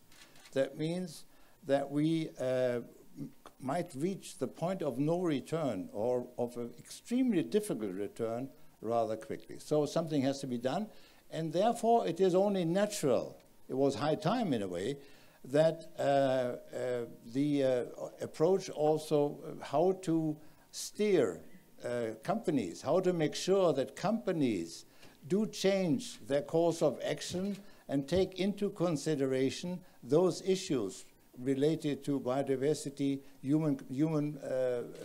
humankind behavior, climate protection, etc., take more into account and include it in their corporate reporting activities. There is apparently from PwC a statement, I couldn't verify whether it's really PwC or not, that says quite simply, sustainability is the profitability of tomorrow. Now, what that simply wants to express is that unless you really do steer your company, or manage your company along the lines of respecting all aspects of sustainability, be it climate, be it manpower, be it the governance, etc., you may lose your ability to be a productive company, to be a profitable company, and much faster than you expect, you might find yourself in serious trouble. This is what we want to discuss here in this panel, and I have the great pleasure to introduce to you 5 distinguished panelists, and I've seated them ladies first from you, and the 2 gentlemen last, and then by alphabetical order. So I hope that no. Okay, so very much to my right, we have Anne Jorissen. She is professor at the University of Antwerp here in Belgium, and she is also the chair of the European Accountants Association Financial Reporting Standards Committee. Next to her sits Nadia Picard. Although she has a French name, she is German by nationality. Probably the Huguenots came to the era where she is grown up. She is a partner of PwC and in charge of global reporting. In other words, a global reporting leader. Verena Ross, to my right, already has been presented to you by Hans, chair of ESMA. And next to me here to the left is Niklas Grip from Handelsbanken in Stockholm, a user, so to speak. He was for 6 years, he has been the vice chair of the Financial Reporting Tech Group. And last not least, we have Serge Patin, who is a member of the EFRAG Financial Reporting Board, who has been, when the mandate of Jean-Paul Gauzès came to an end, he continued as acting chair of the Financial Reporting Board, and he is now continuing acting as a vice chair of the FRB. So those are the 5 highly distinguished individuals, and I'm looking forward to a committed and engaged and discussion. Let me start with the first question. Where is financial reporting heading, particularly when considering the current economic environment in Europe? And I would like you to answer briefly, 2 minutes each. And I'll start with Nadia. With me, okay. Yes. Where's financial reporting heading? We talked a lot already about consistency between the issues that a company faces and its financial reporting. So climate change will find its way into financial reporting regardless. And we will all have to focus, and companies are focusing already now for this year end and going further as well, obviously for the next year ends, on making sure that their assumptions and their estimates are consistent with what they say about their impact on climate change, and especially vice versa, what climate change has an impact on the company. The same is very much true for inflation, as you are addressing the current issues and supply chain problems that we are facing, or that companies are facing due to the war in Ukraine and other issues in China and so on. Let me explain what I mean by that real quick. Again, it's not that we need any new standards. We just need to go back a few years before we had all this stability and really reconsider estimates, assumptions that go into financial statements, and revisit them and be a lot more diligent in making sure that we don't just continue the trends from the last years, but really make new assumptions on where the future will take us with respect to inflation, with respect to price increases. And that goes throughout the whole balance sheet, right? It starts with inventory, it goes up into useful lives of tangible, intangible assets. It goes down back on the other side around estimates around liabilities, provisions, and so on. So that's, I think, one of the most significant issues that I see for this year end in financial reporting. And if I turn to you, how does academia react to the current development? Also, do you see the need for two boards? Yes, so when in the academic world we saw the proposal coming of establishing two boards under the IFRS Foundation, we thought, well, is there really a need for both boards? Because both are for financial materiality, aren't the needs on sustainability, isn't it possible to cater for them within the general purpose financial statements?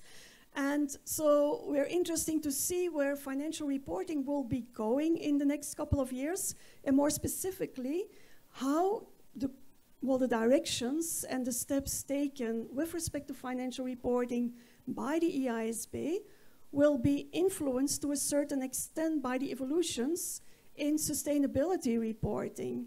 So up to now, financial reporting developed on its own based on demands of the stakeholders with respect to financial information that was useful for decision making. We would like to see, or we're interested to see, how this will evolve in the next couple of years. We already hear that, for example, the project on intangible assets, there will be close cooperation, introduction of climate-related risk into the financial statements.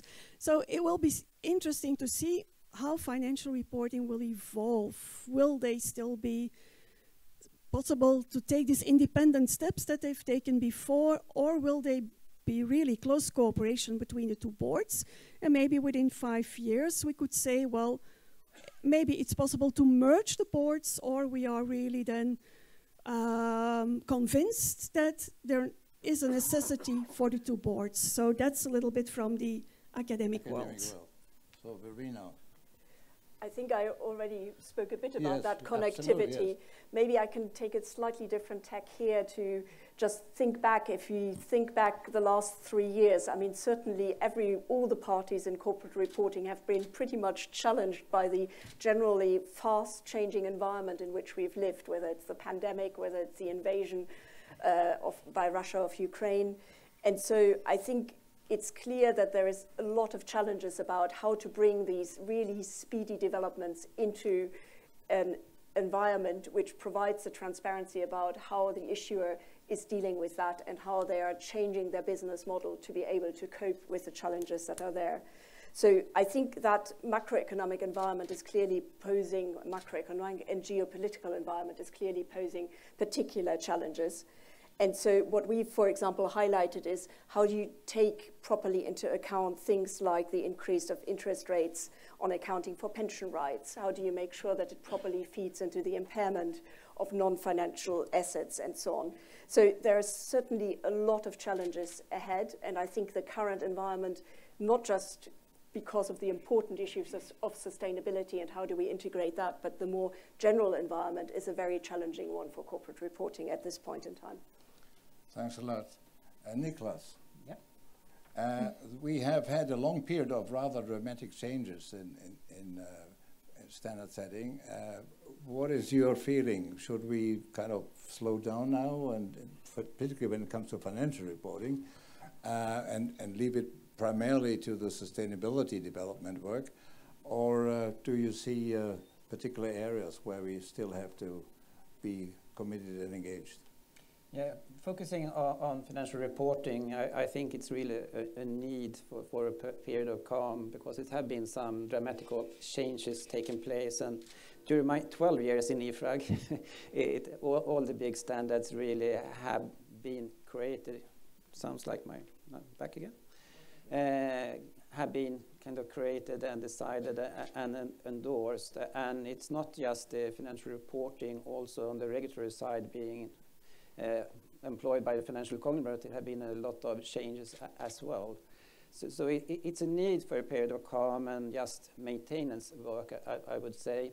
But then on the maintenance work side, it's a difficulty to be calm, I think, sometimes. If you have high ambitions as a standard setter, you want to go into the details and have the perfect recognition of a single transactions and so on. And that risk creating big changes, even though that is not the intention. And complementing that, what we have heard today, I think I'm the only preparer here that I'm speaking today, so a little bit from a preparer, it's the higher ambitions have a tendency to lead to quite detailed requirements, and thinking on connectivity, if the details doesn't match between different reporting requirements, that create very difficult situations for the preparers that have sometimes mutually exclusive requirements to adhere to. So trying to look up and more looking at the principles and giving headroom for presenting the true picture of your entity and not have that distorted by a lot of details would be a perfect development that I'm afraid of is not happening today. Thank you. Serge, do you join what Nicholas just said, or what do you expect should be tackled next? Well, let me first say there are 3 certainties in life: is death, taxes, and the fact that users are rarely happy with the financial information they get. So from that perspective, I think financial reporting remains work in progress, not only because the users are so demanding, but there are always new things happening. Many years ago, we had financial crisis. Then we discovered that interest rates could become negative. And now we're facing inflation and an energy crisis. So automatically you ask yourself the question, what does that do to the usefulness of financial reporting? It's difficult for me to pinpoint a list of projects that need to be tackled immediately. I have 2 favorites, Andreas. Operating segments and cash flow statement. I learned that I can forget about operating segments, but I'm pretty happy that you're picking up a statement of cash flows. So my success rate is 50%, which is not bad. Dynamic risk management, primary financial statements should be finished, let's say, as soon as possible. We're quite happy with primary financial statements. We had a user panel yesterday. I must say, we're not happy with all the tentative decisions taken so far, but okay, let's finish this one because it is, as a project, a major step in the right direction. I'm personally a big fan of the post-implementation reviews. I was happy to, well, I knew, but I was happy to hear that 9 is on the way, 15 is starting, and 16 is coming, because the post-implementation review is a tremendously interesting exercise. You're asking stakeholders, does that standard work or not, and how and why? So if there are users at home or in the room, please stand up, and if there's something wrong with those standards, let us know. In this way you can weigh on how accounting standards look like. But this debate is about connectivity, and by accident I've also written a management commentary, because almost automatically when the current proposal touches upon sustainability issues, but as sustainability reporting is building up, I think the IASB will have, perhaps as a first initiative, take a look at management commentary and see how do the financial and the sustainability reporting interact. So the focus today is absolutely on sustainability reporting, but it doesn't mean that financial reporting is dead. It's alive and kicking and keeps evolving. Thank you. And I turn now to Anne again and ask you, this morning we heard Emmanuel Faber say that he would also already is working or will start working pretty soon on developing a conceptual framework, which in the financial reporting pretty much exists, but in the sustainability area is in the making process. So what are the different requirements? Would they be compatible, and how do you see them being connected? Yeah, so if we talk about connected, interconnected, comparable, there are a lot of words used to maybe pinpoint at the same big direction that sustainability reporting information and financial information should at least be coherent, and that companies shouldn't provide mixed messages to users. If we look at the interconnection, or can information really be interconnected, financial information, sustainability information, then it would be ideal that both follow a similar conceptual framework. I know in the first European Sustainability Reporting Standards, you have these qualities of accounting information included. But another important element, I guess, for information to have the possibility to be interconnected is that it serves more or less the same purpose. And if I look then I look specifically at the European Sustainability Reporting information, the purpose is in fact twofold. It is providing users with relevant general purpose financial information to make decisions. But at the same time, there was the idea, I guess, of the European Parliament to make sure that companies reported in a transparent way about their sustainable actions and their actions that have impacts on climate and humans. And by asking those reporting requirements, they hope to influence the behavior of companies immediately, or at least in a very short term. And therefore, we have items like double materiality, reporting along the value chain, that are not present in financial reporting. And so I think if we look for interconnectivity, we have to look for interconnectivity of information that is able to be interconnected. And then I think the sustainability information that is also taking a financial materiality approach that has the same scope, so not the outside-in approach, that information is able to be interconnected. So I think with respect to interconnection, one shouldn't be too ambitious, but only try to, for the moment, try to interconnect that information that is possible to interconnect because it serves the same purpose.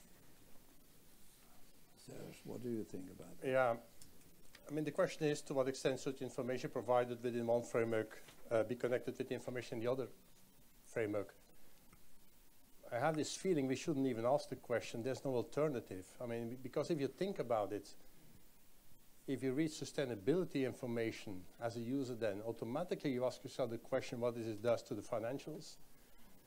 And if you read the financials, automatically you ask the question, to what extent has the sustainability strategy or platform impacted those financials? So there has to be a link.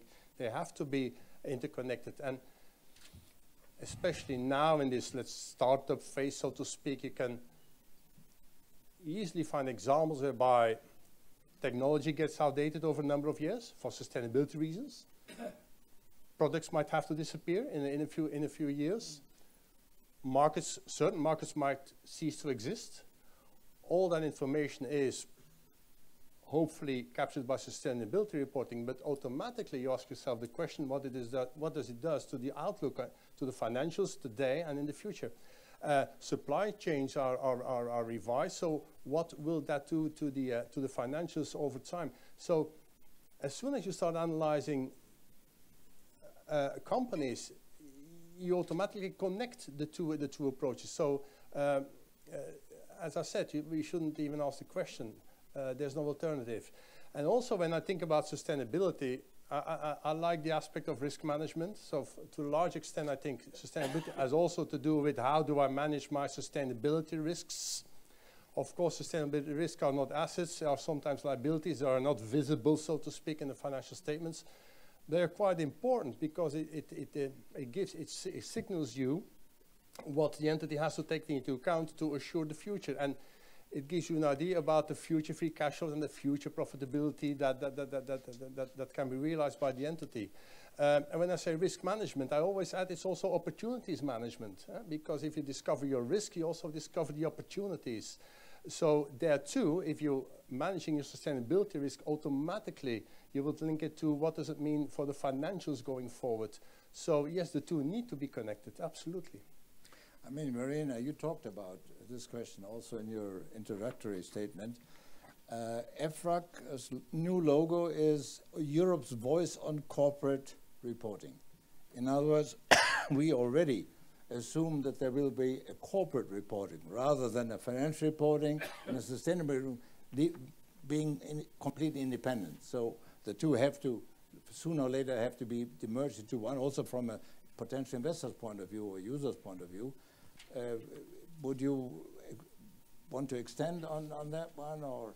No, I would just reiterate that to me it is very hard, as others here have said, to put the two things completely apart, because sustainability reporting and the risks that are coming from sustainability issues will directly reflect on the financials, and the other way around, because it is business decisions which will also impact. So for me, the two are very, very closely interlinked. I think at the time, for the time being, what is most important is that there is proper cross-reference and proper connectivity between the two reports. Will that ultimately mean we end up with one report? I don't know, but I certainly think the connectivity and connectedness needs to be there. But can I chime in? There's still a little bit of work to do, right? So let me give you a few examples. Segment information, you mentioned it, right? Often is looked at through a product lens or a services lens, a group of services, group of products for companies. If you then switch back to sustainability reporting, sustainability issues are much more frequently managed on a geographical basis because it makes more sense. How does then the risk management on sustainability issues really talk to the segment view in the financial statements if you start lifting it up into that one coherent story around a broader concept of performance of a company? I'll give you another example. If you purchase offsets, carbon offsets, is the period that this appears in the sustainability report as a deduction from the CO2 balance the same as the amortization period in the financial statements or not? And do we need to think this through? I don't have the answer. I just have questions that we are debating with clients, right? Discontinued operations and taxonomy information, right? The P&L all of a sudden doesn't show the revenues anymore that the company controls, yet the taxonomy information still goes to this complete number of revenues. So there are a number of connections that still need to be made and that we need to sift through in detail and unearth and then discuss and then see, do we need, there's one question in here, do we need changes to the financial statements or the financial standards, or do we need a bit more clarification? And that goes back to the point that was discussed this morning, the maintenance that EFRAG and other sustainability standard setters might need to do on their standards to really make sure that they really talk to each other. So yeah, this is basically what you're saying. The basic reliance has been aired already in the other panels, namely that we are in work in progress. We are working on it. We don't have the final product yet and the final answer. Fair enough. So EFRAG, of course, in its 21 years has been working closely with regulators and IASB and users and others and stakeholders of companies. What will that have to change, get more intense, more regular, or how do you see that, Nicholas? My view being somewhere involved in looking into new regulations, not just financial reporting, but capital adequacy and so on since 1998, I would conclude that there has always been a need for different regulators of different kinds to work together, because too often we have seen that they are crashing into each other and are kind of mutually exclusive, or kind of quotation mark destroy one business and so on. And one example is that more measurement at fair value have taken away risk takers from the market, and that have created less global liquid markets and so on. So it have implications when you change in one area, it have implications on the other areas as well. One particular thing that really creates a need nowadays, I think, to work even closer together, that is that we kind of have been a regulated entity, again, 3 reports. We report to the regulatory authorities of different kinds. We report to financial statement information, and we will report sustainability information. And it's not helped when those that come up with the different rules and the perfect definitions have different definitions. Just an example, when I was responsible for creating our reporting to the Resolution Authority. When we looked into the definition of SME, we already have 5 definitions, but we hadn't a definition needed for resolution reporting. So I'm not sure that SERPs and other users, that when I look at our different reports, understand that even though it's the same word, it's totally different meaning. So it's a need to work together to, when possible, have common definitions and so on, and not be too detailed. Another area is governance, for instance. Important thing in sustainability. Some of the requirements there is in conflict with EBA guidance, for instance, for regulatory purposes and so on. So being so explicit and detailed creates problems for the preparers. So try to, as I said on the first question, try to lift the requirements a little bit to be more principle-based, and then it will be possible to align the different requirements with each other in reporting, and that will help all the users of the different reports, I would say. Over the years, EFRAG has developed a way of working together with the IASB, with regulators. They had regular discussions and consultations, etc. Now, can you simply take that approach and say, well, now there will be one actor in addition, namely the IASB at the EFRAG Sustainability Reporting Board? Or will this additional structure that we have now at international level and at EFRAG level, will that possibly change the way that these actors work together? Verena?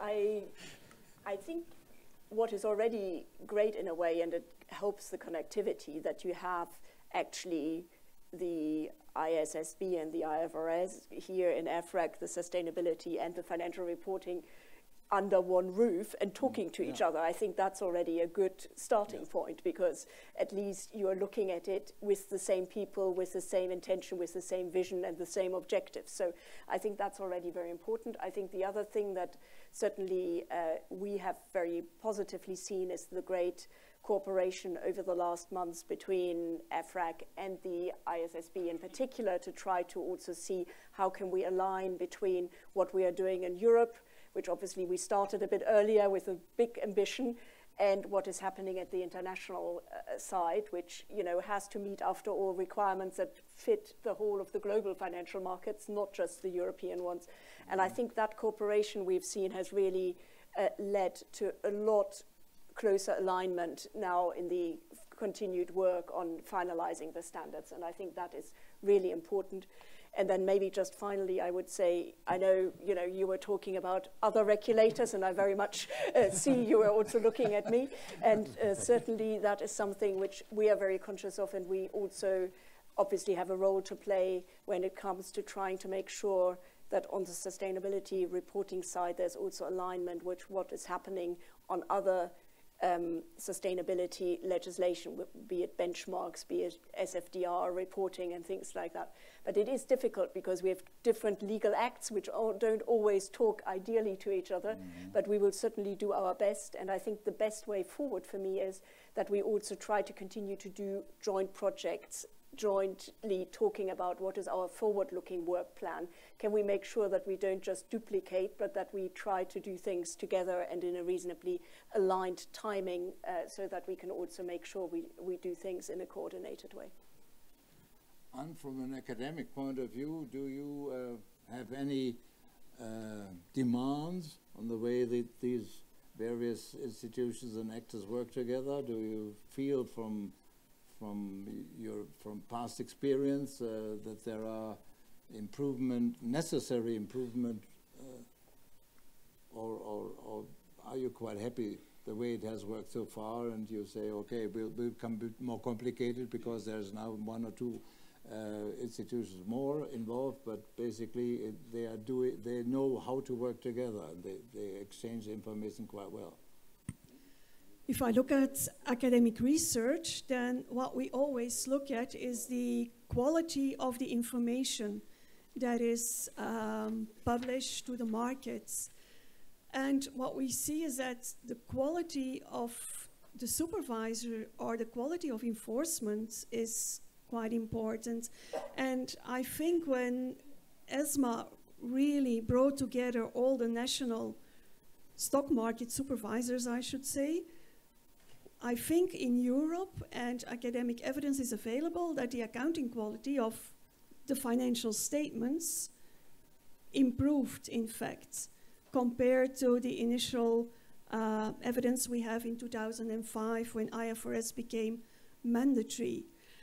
Are we really worried on the academic side that there is another body coming up and that, we will look in fact like how strong are market supervisors, how strong will enforcement be in the different countries in order to guarantee high quality information?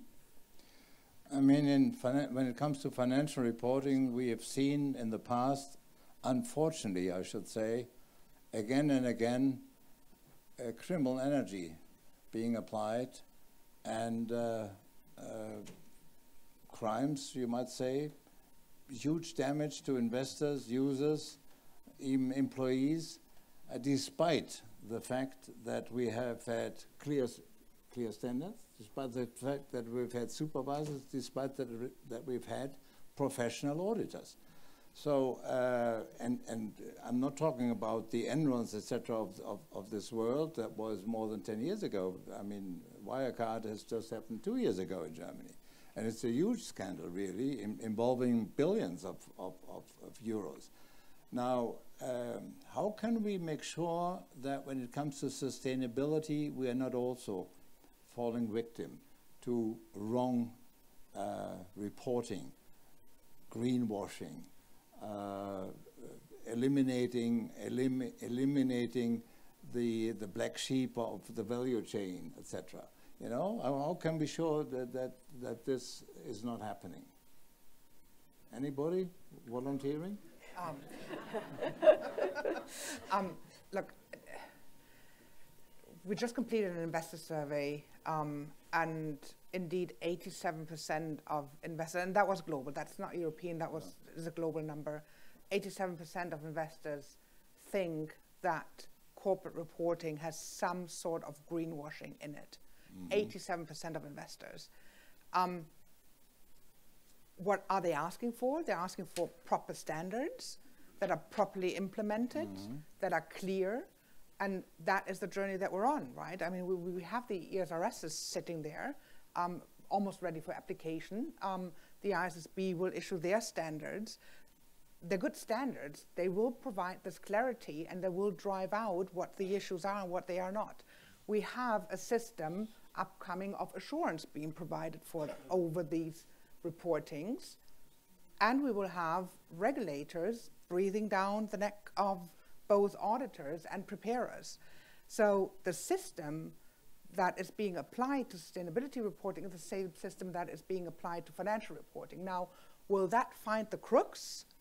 It will find the crooks just as it finds the crooks with financial reporting. And criminal energy is something that I don't know that we want to be discussing that now. Let's take it to the positive side and really think a bit more around capacity building to actually apply the standards, which is sometimes a bit underplayed in these discussions. I hope we get to that in a second, because it's not done by having the standards. They need to be applied, and companies are really, really struggling with that, because the systems, processes, understandings, controls, the help of software and technology to do proper reporting and producing investment-grade data is not built out as it is for financial reporting, right? For financial reporting, somebody takes a can of oil, puts them into a machine, and poof, the effect sits somewhere in a set of financial statements, right? That's what the ERP systems almost do to integrated financial reporting, where it's all really well understood. We don't have the software solutions yet for proper data capture, and the proper software solutions for data management are in production, right? It's a long way to go to really get to a, let's push a button and get a proper sustainability report out that we then review and ponder over and bring together with financial reporting. It will take a little while, and it will be a significant effort where mistakes will be made initially. If I just think about the amount of spreadsheets flying around with sustainability information, that's a challenge. Would you? Yeah, just a few seconds. I would like to add to that. If you say, will we catch the persons that are doing greenwashing? Well, we have the standards in place, but that's just one item. We need proper assurance, but we also need the enforcers, and there needs to be a risk of litigation. So what we see with financial reporting, that when the risk of litigation is high, companies will comply with the accounting standards. If you issue IFRSs in a country with low risk of litigation, they don't comply with the standards, despite the fact that they say these accounts are prepared according to IFRS. So I think it will take some years, because not only auditors and independent assurance have to learn the standards, but also the courts in the different countries, because they're responsible for the litigation. Verena? Yeah, I very much agree with what my co-panelists have said. So I think the standards is obviously the first important step, because one of the big problems we have at the moment is that a lot of companies report some bits in their financial statement, others they report to credit ratings, others they report to some other data providers. And that is a confusing set of things, and everything is based on different definitions, different reporting forms, and so on. It's a huge burden, and it's confusing. And I think, so the standards are an important first step, but that's not the end of it. We need the right ecosystem around that. We need everyone to learn the new standards and actually be able to apply them. I'm sure when we start applying them, whether it's companies or whether it's supervisory regulators, we will find that not everything is as clear as we thought it was when we actually designed the standards. So there is ongoing work that we need to do. And this learning curve is something that we are very conscious of. And I think we are also conscious it's a learning curve on the supervisory side and enforcer side, but it's also a learning curve for the preparers and the users. So, and in that environment, there's clearly a risk of greenwashing. But at the same time, we first need to get the transparency right, and then we need to make sure that we go and actually focus on properly enforcing and applying it. And in the meantime, there is this huge demand for green products. So of course, there's a huge supply where everyone says, I'm green. But what I would just say is everyone needs to make sure that what they say actually is backed up for what is in whatever they're doing. And that is something that is a principle which, you know, we don't need standards for. The standards would just help us to make it clearer. Let me introduce another question here, namely, is your feeling and the feedback that you get from companies that there is understanding of the need of what is being done right now? Or do they say, well, yet an extra bird coming from Brussels and more time needed to do it and more money spent, etc.? Or do they in fact even are afraid of having a competitive disadvantage in going that way? Or can we convince them that at the end of the day it will even be a competitive advantage, not a disadvantage, but an advantage, because Europe, again, like in so many other fields, is taking the lead that will eventually become the accepted even in other jurisdictions, and those companies that have been used to that do have an advantage then. Nadia? Yes. Yes, the answer is yes. So Good. Look, companies complain because they are heavily burdened right now. Right now, at this moment, there's heavy burdens on companies with a variety of issues they need to grapple with. Companies in Europe are behind the quest. I mean, what we're doing here is a reflection of a societal demand of which companies are a part to get on with the issue. So they're behind the quest. They're really starting to prepare, looking at processes, systems, people, training, changing their operating models, right? Mm-hmm. Because the whole reporting cycle cannot be done with sustainability people only. It cannot be done with financial reporting people only. It needs to bring these people together, which sometimes in companies creates tension. It's a transformation process, a change process that needs to be managed well, and that starts actually at the board level, where the board members, the C-suite, needs to decide on how they want to address the issue and then run it throughout the company.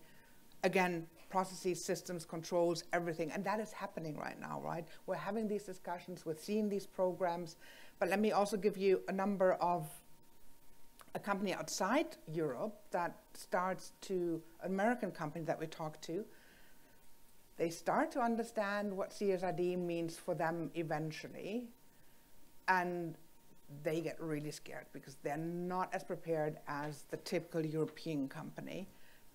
That particular company has estimated that ultimate compliance by 2028 will cost them something like 60 to 70 million just in running it through the company and actually doing it. I was not surprised at that number. And that is something that we will still see.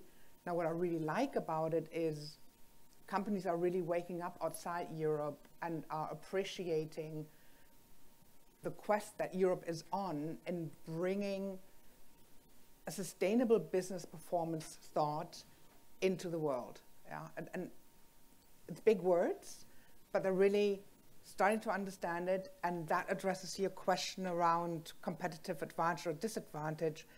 If we don't do it, we will not have business, so it's not a question of can we avoid it to be more competitive, and it will sort itself over time because companies, by and large, on a global scale, particularly for the listed ones where we have regulators through IOSCO and then the security regulators in the various countries, also mandating that reporting, that will bring the reporting on par, and there will be not a competitive disadvantage. Again, yes, to the last question as well, turning it around into a possible advantage because Europe starts with it earlier. Okay. That was a big response, sorry for that. Yeah, no, I would just very briefly say that I think I listened to a panel actually yesterday at a conference of CEOs and CFOs of European companies, and you had exactly that debate. Some were saying, actually, it's a huge burden now, it's very difficult, it's costing me a lot, and so on. And on the other hand, the other half was saying, with their other part of their heart, were saying, actually, but it is an opportunity. We need to do it, and actually by being ahead in Europe, we are creating also a competitive advantage for the future. Okay. But I think the view is quite split, is my impression. All right.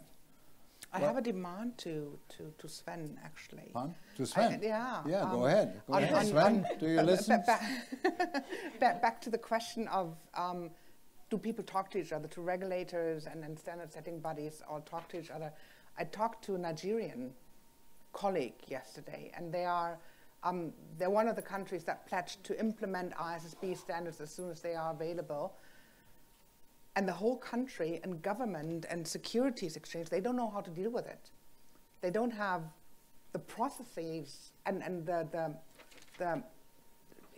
ability to even have regulation and audit regulation and enforcement and information capture in their systems. So they're really struggling and they're looking for help. And I think that would be a good role for the EU also to have to help other countries to get on with it. So. Okay.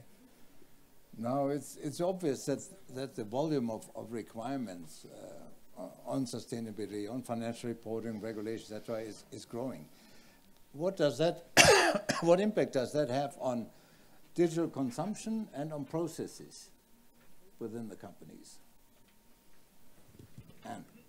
All right. And you too. Then. So we think that digital consumption of the sustainability information, financial information, will definitely help to overcome the information overload.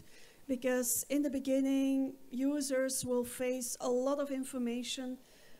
They might not, it might be costly for them to access them. So digitalization could be a solution. So this means that digital consumption of financial information relies on taxonomies.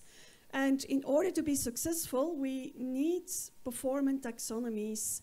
And if we look at the performance of taxonomies in the past and so far, then we see that tagging the information often also leads to mistakes or to omitted information. So if we could take the opportunity to make taxonomies at the moment also more performant, then I think it could be a huge advantage. One element that we are in the academic world a little bit hesitant about is the fact, will digital consumption of financial and sustainability information influence the way it is used? Is taxonomies and digitalization, does it go along, or is it a challenge for principles-based accounting? Will taxonomy not lead to more rules-based accounting? And if we look at the use at the moment of accounting information and maybe also sustainability information, it's always contextual, and we can only grasp what is communicated through the financial numbers if we know the context. And that might be a challenge, that when we all move to digital consumption of financial and sustainability information, that we lose the context and we lose a little bit the richness that is included in the data. So that is something we would like to watch in the future, to see how the usage of information is influenced by the digital offering of that information. Very interesting point. I think I was going to come at the topic from the fact that these are huge data amounts, and more is clearly done through digital means of actually trying to analyze that data. I don't know, from the user perspective, it's clear that you don't look at paper formats of this information anymore. So I think from that perspective, clearly we need to progress with the digital consumption of that data, and the European single electronic format for financial reporting has introduced that. I think we now need to make sure we move that across into the sustainability reporting, and that's clearly on the agenda. So we look forward to working with EFRAG on that, and also like we work with the IASB on the IFRS tagging and so on. So that will be coming. I think it's important.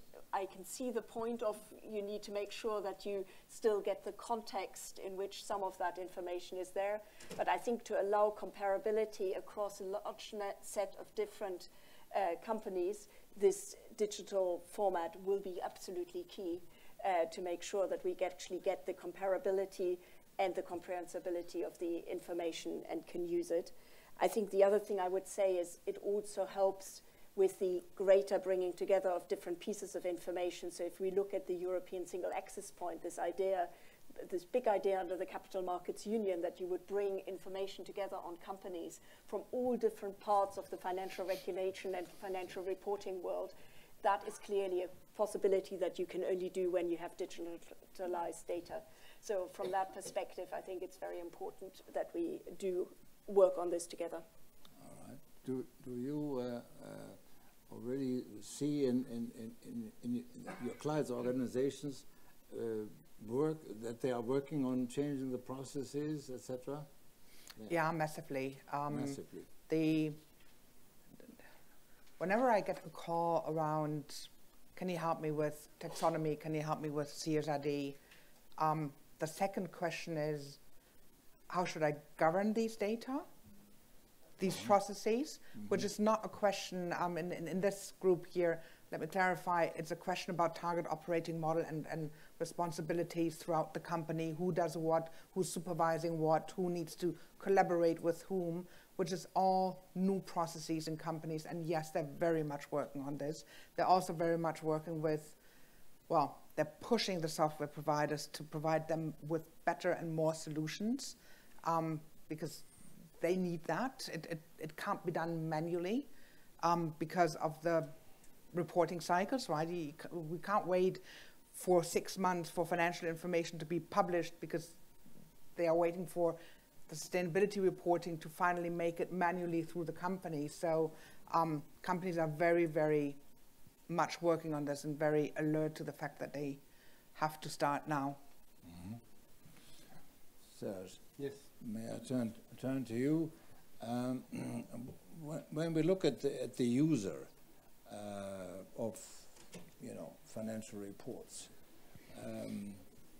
when you put yourself into his shoes, what would you say does he expect really, and to what extent would he, following our discussions, be very optimistic, and where would he have a question mark?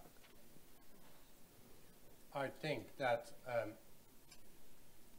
financial reporting, as important as it is evolving towards a kind of integrated corporate reporting framework. I'll explain myself. Many people that look at me as a user think I'm a number cruncher, building Excel models for the sake of building Excel models. But that is not the case. In fact, as an analyst, you're not analyzing numbers. You're analyzing companies.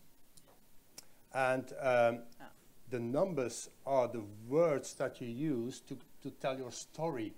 And that's not it's something I learned from Professor Damodaran in one of his YouTube films. He said, when you value a company, you're not valuing, you're telling a story. And that is absolutely true. Now, if you think about how companies communicate with societies, we need to broaden our perspective. And for me, then financial reporting evolves towards corporate reporting. There's a very interesting, on the IFRS website, there's a very, on the project page on management commentary, they try to explain what management commentary is. So they combine financial reporting with sustainability reporting. And then the third angle is others. Now, for an analyst, there's nothing as important as others. And if you think about it, I think these others will become very important. And there's three things just straight from the heart I'd like to mention. Strategy. I think in the corporate reporting, there's not enough information about strategy. And we the budget analysts, analyze each year about 50 annual reports. And we're also disappointed that we hardly find any information about where do we want to go. Now you might say strategy is difficult, dangerous. Yes, I agree, but very often the entities have a strategic committee, but the only thing you know is how many times they've met during the year and who was part of the committee. But I don't always think they must have taken some decisions or not. So strategy is one of the others. Another other is business model, which I always define as what do you do, for who do you do it, where do you do it, how do you do it. Try to explain your business model. That might become quite important given the discussions we have on sustainability. And again, risk management, because how is the company managing its risks, add to that, and its opportunities, gives me insights in how the company is looking at the future, and helps me to calculate whatever free cash flow, return on invested capital going forward. So I think we're moving towards a kind of more integrated corporate reporting platform financial reporting will remain a very important aspect of because the proof of the pudding is in the eating, of course. I agree. But, and I like what Anne said, you're always analyzing the numbers in a context against a certain background. And the others and the sustainability reporting is the background. Well, I think we have to come to a close of this panel discussion, but I would like each panelist to take 1 minute and give a kind of final statement or final conclusion, whatever you want, a final message to the audience. And you go ahead. All right. So I've been around in financial reporting already for quite some time, but I think at the moment we have very challenging times, exciting times, because up until now we've looked at financial reporting or at corporate reporting for decision-making purposes, to inform investors, creditors better. Now we can develop sustainability reporting information, and we don't only provide better information for decision-making, but hopefully, if we are able to influence behavior of companies, we are moving also to a better, more sustainable world. And I think this is very challenging and exciting. Nadia? Passions and patience, I think, is what I would like to introduce here. Passion to really get it done, to move to a world of better corporate reporting for investors and other stakeholders, underpinned by excellent processes and systems, but also patience in the journey to getting that done, because we're really just at the beginning. Exciting and passion, and I think for all of us a big and steep learning curve where we really need to build capacity and need to work together to try to find the right way forward. And that, I think, leads to learning to interconnect the different parts of the puzzle and also finding global solutions wherever we can. Yeah, my main message was really that regardless of if you're going forward, focus on develop different kinds of standards separately or not, it's a need that you communicate together and, if possible, have common definitions. Another thing I tried to express was that avoid too specific details. They risk making different kinds of standards interfering with each other. Even though you want to be ambitious and precise and avoid greenwashing and whatever, you need to do that by having principles that are cohesive between the different standards. So please make sure that you're not too ambitious with the details going forward. Thank you. Serge? Financial reporting, corporate reporting are evolving rapidly. This morning was said we should ask ourselves the question, why do we do this? So we all agree it's very important. And for users, it's exciting times because there's more to analyze. Corporate reporting is evolving. There will be more information available. So it will take some time. We're on a learning curve, but I'm absolutely confident that the final result will be positive. Okay. So let me say at the very end, also I'm looking at the future rather optimistically. I think the warning has been heard, and we are reacting late but not too late, and I hope that with enthusiasm and commitment that I feel everywhere here, we will be able to sort of turn the corner and be once again maybe leader in a field that is important for the future of all of us, of the citizens, of the companies, and maybe we can lead the way and make sure that other jurisdictions outside the EU will follow our example. Thank you.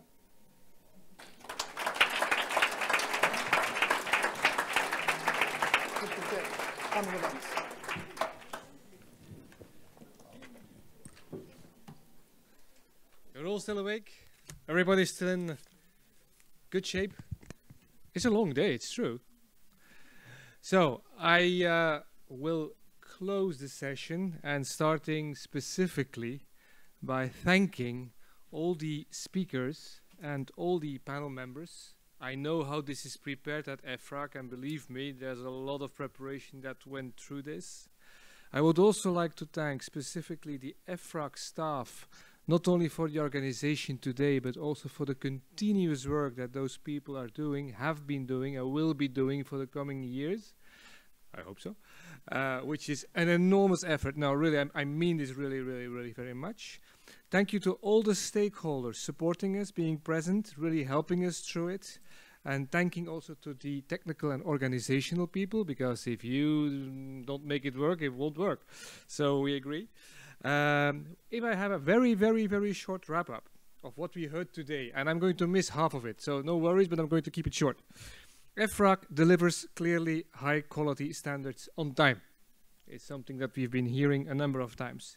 We do focus on reporting, but we should also focus on more, but our main task is reporting. This is a must because we want to improve our planet, and part of, let's say, that is part of a larger movement.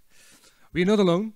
Certainly this morning and also this afternoon, we're not alone, but must work together with, on the one hand side, sustainability parties, GRI, IASB, Wiki, and other parties, but of course, as well on financial reporting, work further together as we did with the IASB and with different parties there as well. We need to think, and that's very important, I think, double materiality and interoperability are a number of words that are really of the utmost importance. Ladies and gentlemen, here it comes. We need more funding to implement our goals, and we need more people and resources, and the one funding and resources are the interoperability between the two is very clear. Thank you very much. So, we are, and it is true, it was also put forward by the Commissioner, we are living in a time-changing period, and also Wolf repeated it again. A lot of things are changing, and it's difficult to follow up. We live in times of energy crisis, war, recessions, climate-threatening issues, and what have you. Again, not only sustainability reporting evolves, but also financial reporting evolves, and they are very, very much interlinked. We will need to look at the full picture. So ESMA will follow up on the steep learning curve that is necessary here. Issuers need to go through, build effective mechanism against greenwashing. We'll need to have those follows up. Risks must be better disclosed, was also back in the last panel, and their disclosures enforced. Digitizations, those who know me, I think this is one of the key elements that we really need to put forward, both on financial and sustainability reporting, and I agree with Sergio, you cannot take them separately as well. They go together. EFRAG, as a final conclusion, has grown very clearly to maturity, being a professional advisor to the European Commission, but again, and I mean this from the bottom of my heart, also a family. If you see how we operate, how we work together, it is an important evolution. And to conclude with wise words spoken by Sven, look what sustainability has been doing to us, look what sustainability is doing to us. Thank you very much, ladies and gentlemen. There is a closing drink, so don't run. And it's at the same place as we were before. And I do thank you very, very much.